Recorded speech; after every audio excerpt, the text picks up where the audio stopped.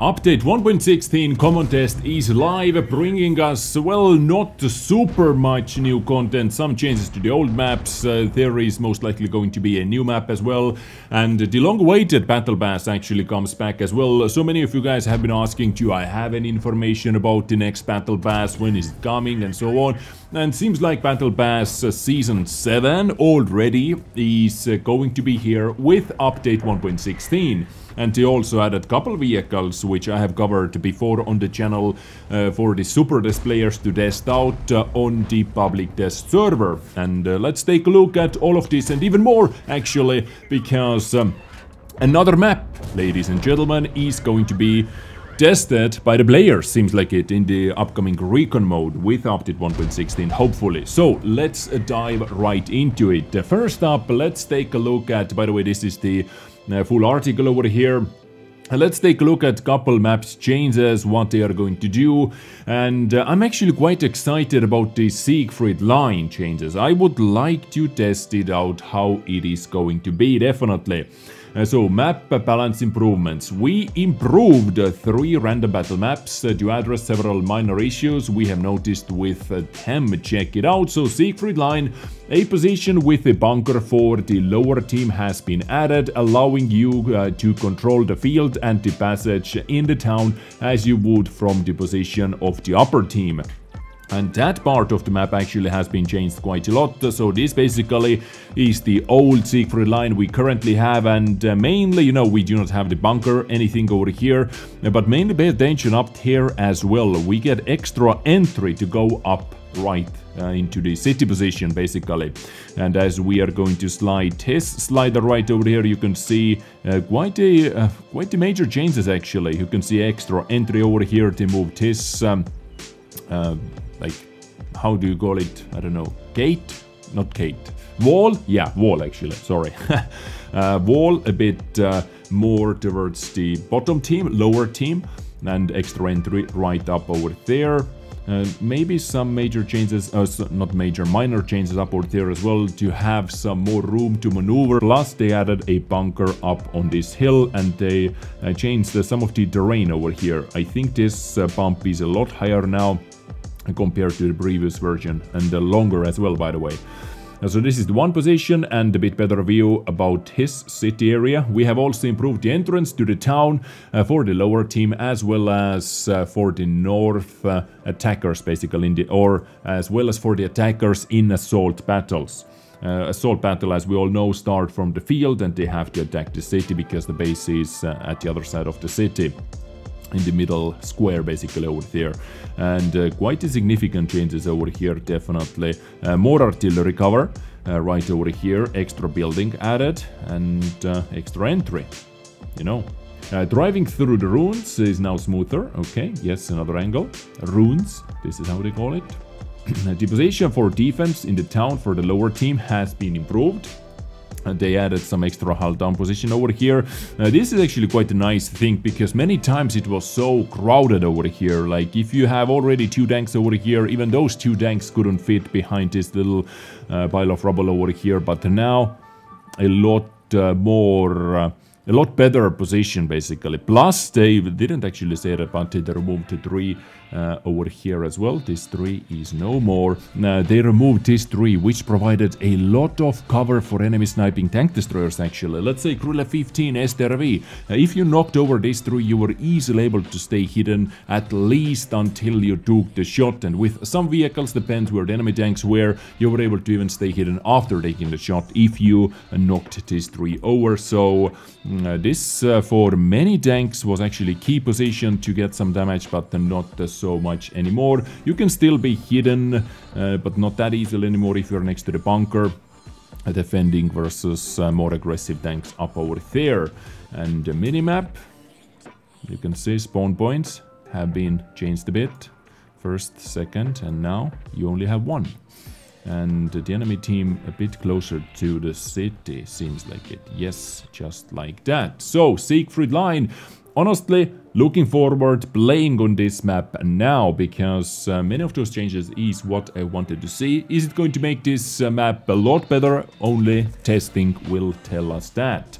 Now, next up, let's move to the Erlenberg. Encounter battles will be unavailable for this map. We also made the following minor adjustments for standard and assault battles on this map to balance the gameplay possibilities for both teams. Part of the building below has been removed to increase communication between the sides. Alright, so this is the old, and boom, they simply took this part of the building away. So now you basically have extra room to fight right over here. The house model below has been replaced to minimize long-range firing at those crossing rivers. Yes, pay attention. They made this house a lot taller, basically countering that hilltop snipe into the city. Basically doing that, right? And something was removed also over there, as we can see. Maybe some little minor things. Now over here they added some more hull down position actually. Old, as you can see. And now you can more easily be hull down and defend the attackers who are trying to cross the bridge. Like put E3 over here, and E3 can do some magical things. E3 can definitely do some magical things. And as I said, encounter battle mode will be unavailable. This is the base, right? Yes, encounter battle base right up here. So maybe helps it out. Same goes to this old, and they simply added some boom hull down protection. So now if you are going to push up with your chieftain, with your E3, with your conqueror, with your any hull down tank, basically you are able to hold off one or two vehicles way more easily being hull down like that. Over here what you had to do previously was you had to side scrape. So now this added over here, plus the extra height to the building, extra couple floors, like 2 floors. Yeah, now it is a 3-story building instead of 1. You can stay a lot safer defending the attackers who are coming from that side. Next up, Coast Town. Oof. Coast Town, in my humble opinion, needs so many more improvements what they are doing over here, because I don't know about you guys, but for me personally, Coast Town, I have seen the most draws on Coast Town. At least the most drawn out battles happen on Coast Town. Yes, it can be like a 10 versus 10 destroyed tanks, you know, 5 versus 5 at the end of the battle, but trying to get rid of those final 5 tanks, that can be a huge hassle because of that position up there, because of so many bushes, so many easily defendable, like this is so easily defendable map basically. If it is 5 versus 5 at the end of the game, and whoever makes the first aggressive bush, and if the enemy team wants to be campy, is a bit more campy, it is so easy to outspot everything who is trying to be out on the open field. You have so many bushes, so many bombs to hide behind, like those base defending hills up here as well. It is like, I don't know. It needs definitely some more major changes. Over here they just moved the base in the assault battle up into the city. Of course, yes, it makes it a bit easier to cap it. You can be sneaky behind here, behind there, some other positions like behind this rubble over there. You can be a bit more sneaky, protective, defensive with your attacks and trying to cap it. Yeah, but still, I don't know, Coast Town for me is quite not super favorable map, just to be politically correct over here. It's trash. For me personally, you may love it, you may like it. For me personally, let's just say outright politically correct over here, garbage, right? Now, the following maps now support assault battles. They added Redshire and Steps for the assault battle mode as well. And here are the bases next to the fort on Redshire, and in the southwest on the Steps. This is where you have to attack, and then counter battle base on Steps, for example, is right up here. And on Redshire, it is basically the same position, right? Roughly the same position, right up here in the middle of that. So those were the map changes with the upcoming update 1.16. Now let's talk about one of the new maps actually, while we're on the topic talking about maps. New Map Kassel for the mode Reconnaissance Enforced 2022. Is that the Recon mode they're trying to hint over here? Because this is the translation from Russian to English using Google Translator as always. So it is a bit bigger map for standard battles, what we usually see. You know, usually we have the 1000 by 1000 size, but this one is 1.1 times 1.1k size actually. So Western Europe, the town of Kassel in Germany. Kassel, and we actually have a little video to look at it as well. It is more of a city type map. You can see the mini-map, yeah, quite packed with buildings plus open area.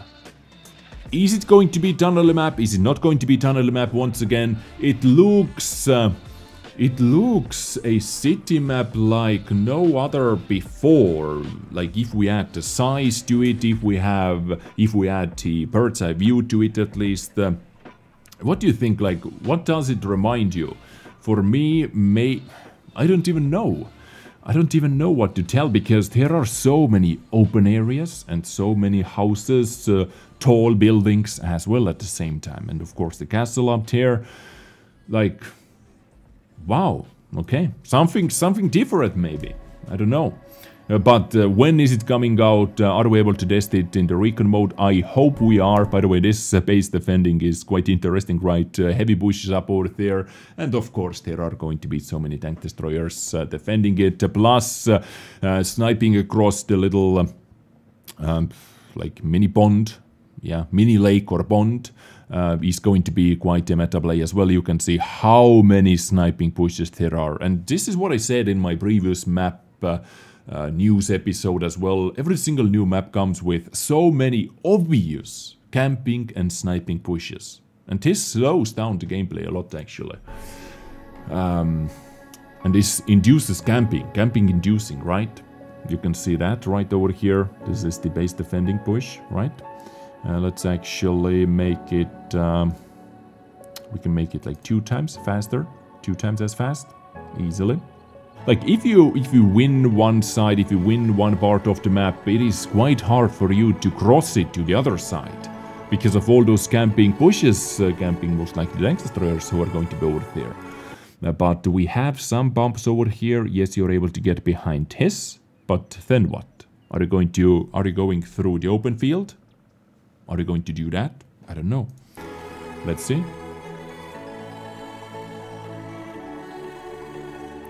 Yeah, getting up over here, if you want the south side, is going to be hard. Where is the main fight going to be? Simply by looking at the mini-map, I would say the main fight is going to happen in the west, and Snipe Fest is going to happen next to the pond, right? Or however you call this type of watery thingy in English. Yeah, definitely. I would say the main fight is going to happen over here, because you have a way easier time to cross the middle part of the map. For scouts, I would say we should have something to do over here. Tank destroyers, many positions. Maybe for heavy tanks, it could be quite a frustrating map to play with. Ooh, here is a little tunnel. Mouse definitely doesn't fit under this, I would say. So maybe some tinier light tanks. ELC definitely. When it's going to be fully done in HD quality, I can see this being quite a pretty map. Quite a pretty map indeed, but you know, looks doesn't matter the most in World of Tanks. So especially when we're talking about maps. What matters is how it is going to play, how balanced it is going to be. Yeah, so this is the Kassel. How do you pronounce it? Now, next up, let's talk about Battle Pass, or let me just show you a video clip about the styles which are going to be in Battle Pass Season 7. The special vehicles are going to be Leopard 1, T110 E4 and Crown 1 as well. Now, doesn't E4 have already a special 3D style, and Crown 1 as well? Crown 1 has like at least one, the Crane 1 special style, I would say so. So, I don't know. I would add vehicles which doesn't have special 3D styles already, because you would have to choose between them. If I remember correctly, E4 already got something from the Christmas boxes, like maybe last year, not this year, or was that this year as well? But yeah, we have so many tier 10 tanks still that doesn't have special 3D styles. So now Grand 1, Leopard 1 also has a special style, especially with the working lamp, right? From the one of the Halloween events, no, Mirni events, yes, which was kind of a Halloween event as well. But here it is, and right now I think we do not have any more information about the Battle Pass. If the reward tree is going to happen, I am able to cover, and if I'm able to cover it, I'm going to show it to you in one of the future episodes as well. And over here, from the patch notes, we can see a couple more things. For example, ranked battles, the reward screen for selecting pieces of improved equipment unit has been advanced, and the ranked battle season will be available in the test format during the common test until February 6th. So if you for some odd reason want to test out ranked battles, if you didn't get enough playing time on the live server, then feel free to do that. Then the T44 100, which had the rental version, the special version, the frontline version, you know, all those different versions, the rental tanks basically, all those tags will be removed, and here is going to be a single T44, and all the rewards will be collected into the same vehicle. On the top of that, they added 2 vehicles which I have covered on this channel before for the Super Test players to test out. The Russian K2, which looks, well, like any other Russian tank, and this one I'm actually a lot more excited. The ShPTK-TVP 100 is a tier 8, most likely a premium Czech tank destroyer. And to showcase those vehicles a bit closer for you, let's go to the tanks.gg 1.16 public test. Let's pick tank destroyer, let's pick Czech, and over here we can see there is only one single tank, ShPTK-TVP 100. It honestly looks like a tier 8 Hetzer. This is how this tank looks like, at least. Let's just take a look at this. Let's go to the visual model, and here it is. You know, it reminds me a tier 8 Hetzer, but it is playstyle wise, it is definitely not that. It is a sniper with 2600 DPM, 250 alpha damage, which is, you know, on the lower side, especially for a tier 8 tank destroyer. Very high penetration, very fast reload time, very epic aiming time. Extremely epic accuracy for all those characteristics, of course. Then seems to be good dispersion factors as well. So if like playstyle wise, maybe comparable to E25. Fast firing gun, you know, good mobility, because it is going to have good mobility as well. Shell velocity, however, with the standard round, with the standard round is complete crap, and for the tank destroyer, and with the heat round it is even more crap. 330 millimeters of penetration though. But of course, guys, keep in mind everything over here is subject to change. 55 kilometers per hour top speed, 20 reverse speed, 21.88 power to weight ratio. So taking aggressive positions in this vehicle is definitely not going to be a problem. The rain resistance numbers quite average, -6 degrees of gun depression.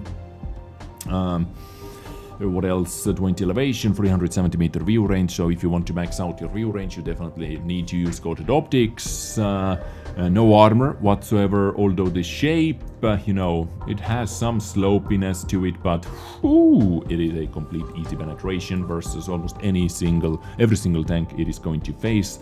1150 hit points.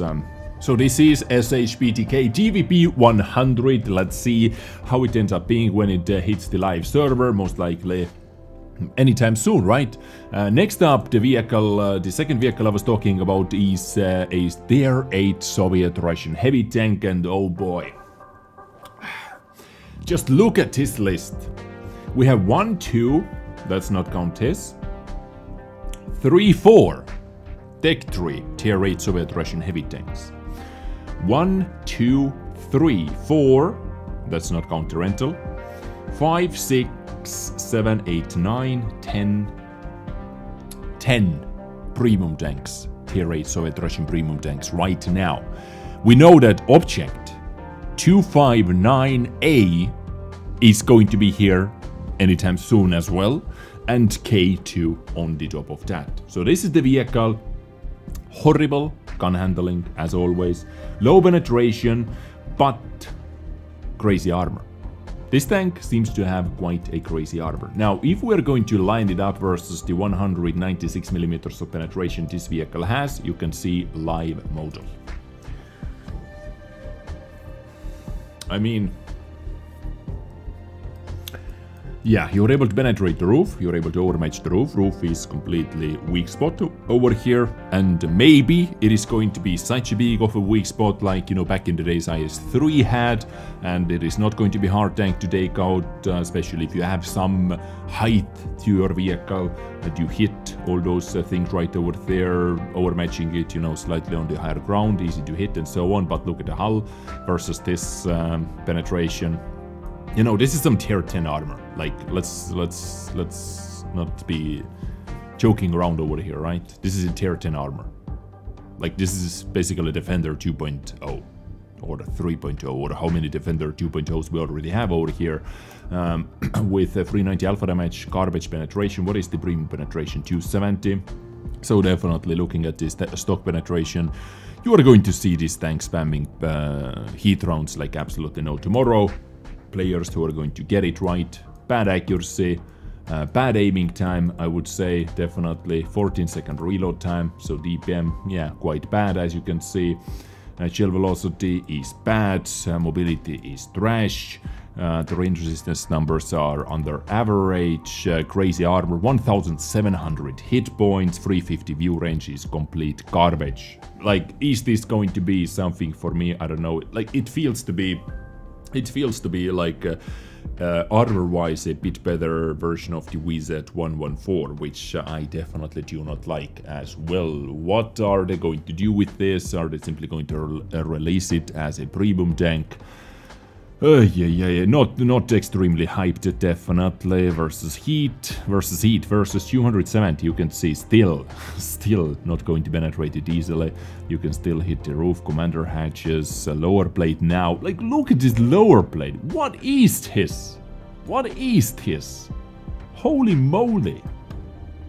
Ay caramba. Do we need it? I think not, ladies and gentlemen, especially if we already have 10 in the game and 2 tanks in the works. Tier 8 Soviet Russian premium heavy tanks. Ladies and gentlemen, update 1.16. Right over here, battle pass, map changes.